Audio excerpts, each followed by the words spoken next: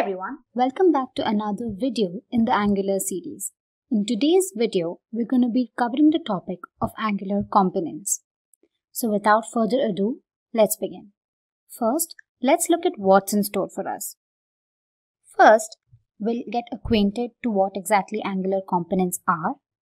Then I'll help you create an Angular component by showing a quick demo. And lastly, we'll learn about component decorator metadata. But before we begin, make sure to subscribe to our channel if you love watching new and interesting technology videos. Also, hit the bell icon to never miss an update. So what exactly are Angular components? Now, I'm sure everybody uses web applications, and one of the most widely used applications is Gmail, correct?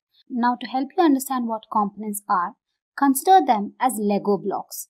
Now, they basically are combined together to form the final application. So in this case, here we have the logo component, then you have a sign-in component, an image component, and then a create account component. Now, all of these components generally don't affect the working of each other. But however, when embedded, they define the UI of your application. So I hope you understood what components are. So to go ahead, let's discuss some of its common features. Now, firstly, they are the building blocks of an application. Generally, you have a root component, which is basically the app component, and then it branches out into other components, creating a hierarchy. And these components are a subset of directives. Now, don't worry about what directives are because we'll cover them later on in the series. But to give you an idea, there are three types of directives. You have the structural directives, the attribute directives, and the component directives. Only one component can be instantiated per element in a template. Now, components are typically custom HTML elements, and each of these elements can instantiate only one component. Now, don't worry, you'll understand this better when I show you the demo. Nextly, a TypeScript class is used to create a component. Now, this class is then decorated with the @component decorator. Now, the decorator accepts a metadata object that gives information about the component. Now, a component must belong to the ng module in order for it to be usable by another component or application. And finally, components control their runtime behavior by implementing lifecycle hooks.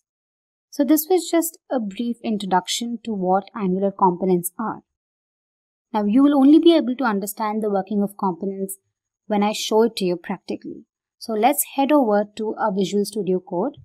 Now here, back in my VS Code, I've created a folder called Angular Demo, within which I've created an Angular application called Demo Components. Once executed, the browser looks something like this. So if you haven't watched our previous video on getting started with Angular, that is Angular Hello World, I highly suggest you go through that video first. It helps you create your first Angular application. So now let's go ahead and create our first component. Now the command used to create our component is ng-gc and your component name. Once executed, it creates 4 different files. Now let's just see how this works on our VS Code. Now what you can do is head to your terminal and type in the command ng-gc and provide a name for your component. For example, I'm going to just call my component text component. Alright. So what it does is that it creates 4 different files. You can see you have 4 different files that have been created, and finally it updates the file that is app.module.ts, indicating that this new component has been created. So here in your source folder, within which there's an app folder, and again here you can see that your 4 different files have been created. First is the HTML file, wherein you can define all the code that you want for your component. Next you have the CSS file for your styling. Then you have the .ts file, which includes the component decorator. And finally, you have spec.ts, which is basically a unit test file. Alright. And then in your app.module.ts, you can observe that the component that you've created, that is text component, has been imported. That is what the message conveys here. Alright, now let's go back to our app.component.html. Now this basically has all the code for your application. So let me just get rid of it. And I'm just gonna display a basic heading saying hello, welcome. Alright, so let me save it And if you go ahead and look at your browser, hello welcome message is displayed. Now let's go back to our component.html file, and here let me provide a message. Let me say h3, and let me display a message saying welcome to this tutorial on Angular components. Alright. Now in your text component.ts file, which is your TypeScript file, the selector mentioned here is app-text component. Now go ahead and copy this, and in your final component.html, go ahead and create your custom HTML tag with the selector that you just copied. Now this indicates that the component that you just created, that is the text component, is being incorporated in the final render. So what happens is that whatever is defined in the component.html file is also being rendered in your final output. So when I save this, let's go ahead and check our browser. You can see that the message welcome to this tutorial on Angular components is displayed.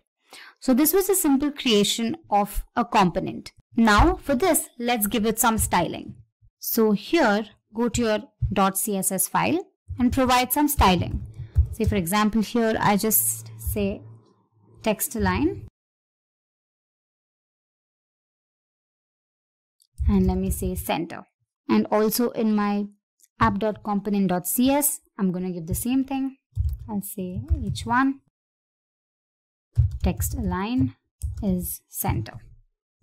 Alright, so let me save this, and there we go. Now we can also create multiple components and define the tags in the app component. Now the components are executed sequentially. So now let's create another component just to give you a brief insight into it. Let's say ngGC image component. Now here I'm going to be adding the Simplilearn logo. So I'll show you how that works. Now you can see that a new component has been created with 4 files again. So in my assets folder here, I've added the logo. So what I can do is back in my HTML file, I can go ahead and create an image tag. So first, let me just display another message here just to avoid any confusion. And let me say this is the image component. And then let me say image source equals, so the source is basically assets / logo.png, and class equals center. Alright, so you can also head to your CSS file and provide any sort of styling that you need. So let me just say text align to be center, and then let's create a styling for the image, and here I mentioned the code for the image. So let's save this, and from the .cs file, let's copy the selector and create a custom HTML tag in our final component.html file. So there we go. Let's save this and check the output, and there we go. First, the hello welcome message is displayed. Next, you have the message displayed from the first component, and then you have the second component. So this is how you can create your own components, and don't forget to incorporate these selectors into your final HTML file. So moving on to our next topic, component decorator metadata. Now as mentioned earlier, the @component decorator accepts a metadata object that provides information about the component. Correct? Here is a list of properties of the metadata object. First up is the selector. Now basically the selector is a CSS selector that identifies this particular component in a template. Now this corresponds to the HTML tag that is included in the parent component. You can create your own HTML tag. However, the same has to be included in the parent component. So to help you understand that better, let's head back to our VS Code and say, for example, in our text component here, the selector says text component, correct? For the time being, let's change it to say end component. Alright. Now when you save it and look at the browser, the message is not displayed. So what we can do is you can copy this selector and then include this here. And now you can see that the same component has been rendered onto your output. Alright, so the selector plays a crucial role in that. Next up, we have the template. Now a template is an inline defined template for the view. Now the template can be used to provide some particular markup. The markup could typically include some headings or paragraphs that are displayed on the UI. Next up, we have template URL. Now it is the URL for the external file containing the template for the view. So here you can see, this is basically the external file that contains the template for the view. Next up, you have styles. Now these are also inline defined styles that can be applied to the components view. So any code that you provide in the .css file can also be included here. Next, you have the style URLs. Now this is a list of URLs to your style sheets that are applied on your components view. Next up, you have providers. Now this is again an array where certain services can be registered for your component. Lastly, we have animations.